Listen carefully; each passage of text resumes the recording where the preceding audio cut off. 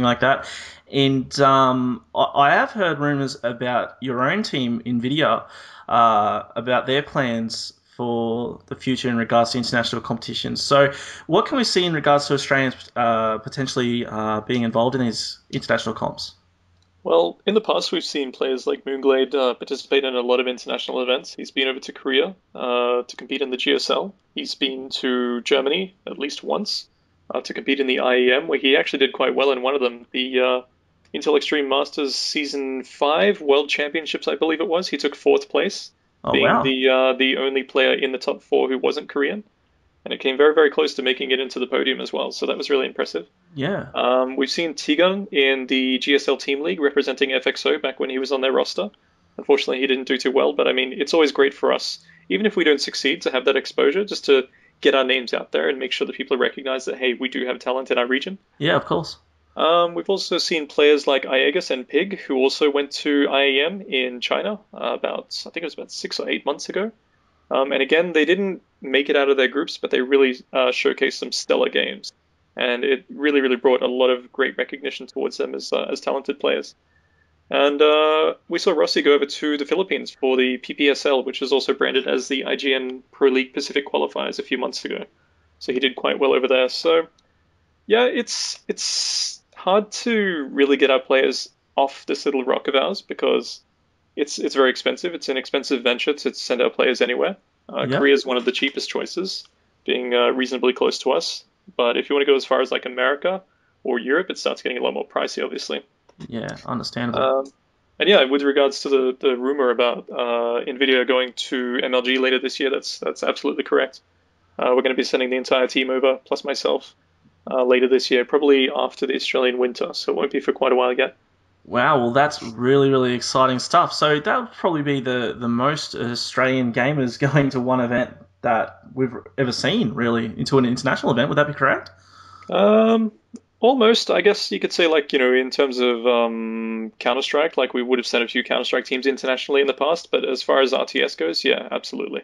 Wow, definitely exciting stuff. Well, we wish you and your team the best luck when you do go over there. Um, Moving forward, look, StarCraft, like, where do you see StarCraft? Like, what's StarCraft's place in ACL, and where do you see it going from here? Is it going to expand to become this? Is it going to be viral and just take over the Australian esports scene, and things are going to explode? And or is it just going to be kind of mellow as the rest of the Australian esports scene seems to be? I mean, it's picking up as a whole, but obviously it's not steamrolling like the rest of the globe. So, where do you see StarCraft going in Australia and in ACL?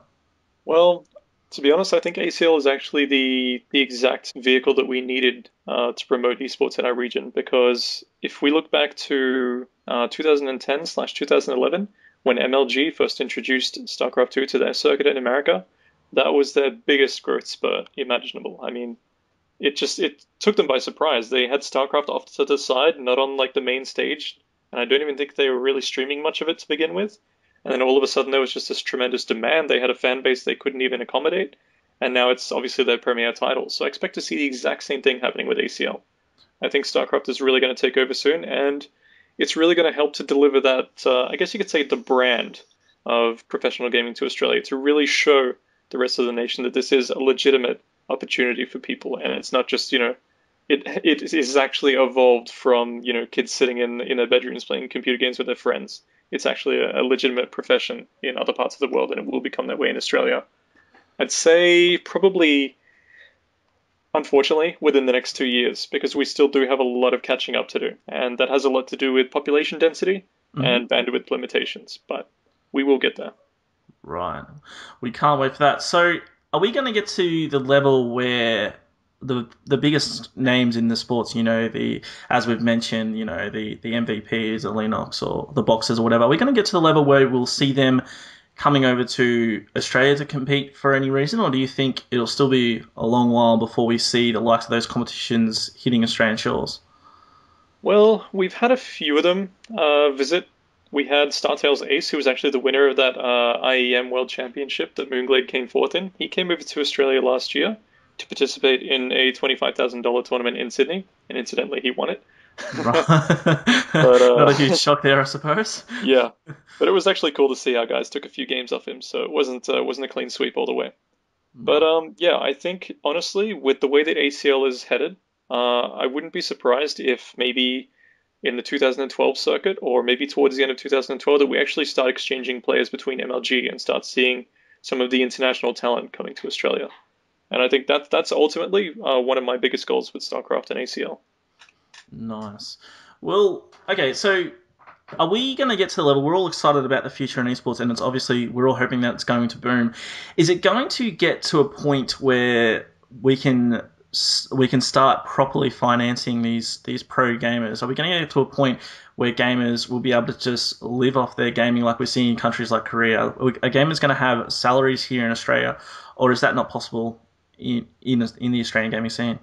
It's actually really hard to say, simply again because it comes down to that population density. I mean, with less people, it means less money and less opportunities, so everything scales down when you compare to the rest of the world. But optimistically, I'd like to say yes. Maybe not to the same extent that we're seeing with teams like Evil Geniuses paying allegedly like six-figure salaries to purchase players from other teams and things like that. But I think it would be a wonderful thing if national sponsors or even international sponsors and organizations would see the appeal and see the marketing opportunities that lie within esports and start providing these players with the opportunities they need to make a full time thing of this. So I guess long story short, I'd say it's something that we can look forward to beyond 2 years. I don't think it's going to happen anytime soon. I mean, right now we only legitimately have one player in Australia who is Jared Krenzel, otherwise known as TT Pig, Right. who is receiving a consistent salary from a sponsor, and that's from Thermaltake Esports. Mhm. And then of course you've got the Nvidia guys who are receiving money from me, but that's coming from an individual rather than an organization, so I don't really see it in the same light. Right, I understand. Okay, so getting towards the pointy end now, we'll start wrapping things up. I do have another question for you, though, Docs, and that is what would you say to a gamer who's on the fence, borderline about playing StarCraft 2, and just doesn't know if they want to dive into the scene? What would you say to a player thinking about that? I would say it's a friendly and welcoming scene. It's full of really good, strong, and I guess you could say tightly knit communities. It's a game that rewards you no matter what your skill level is. So if you are just a new up and coming learning player, there are leagues and game, I guess you could say game scales to support you. It's not like you're just going to be thrown in the deep end trying to figure out what to do against all these other experienced players. Mm-hmm. So the design of the StarCraft 2 ladder allows you to always be matched against people of your skill level, no matter how skilled you are, which is fantastic. And I think that's a very appealing way to draw in new players. Mm-hmm. Um, and I would say if it's something that you really want to look at in terms of a professional approach, all you need is time, commitment, and passion. I think passion is a very, very strong part of it. Some people, I mean, I'm one of them. Some people aren't cut out to be professional gamers.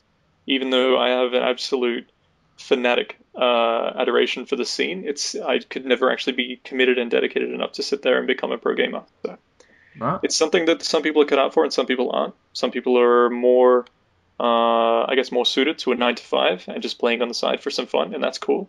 Mm-hmm. And others are just gifted and have the ability to sit there and practice for 8 to 12 hours a day and become world class players. Right.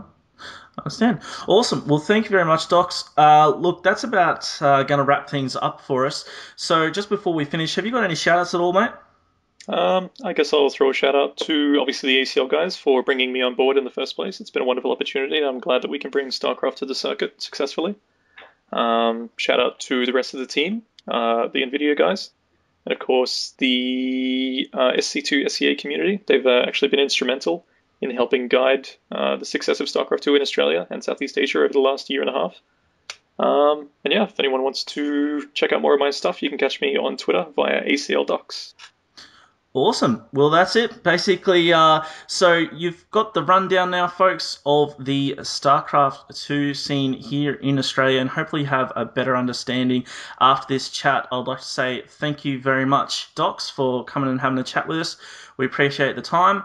And for anyone listening to this, if you'd like to catch all the details of ACL's upcoming events, you can check out our website, aclpro.com.au. Follow us at Twitter, which is at ACLPro, and we'll catch you next time.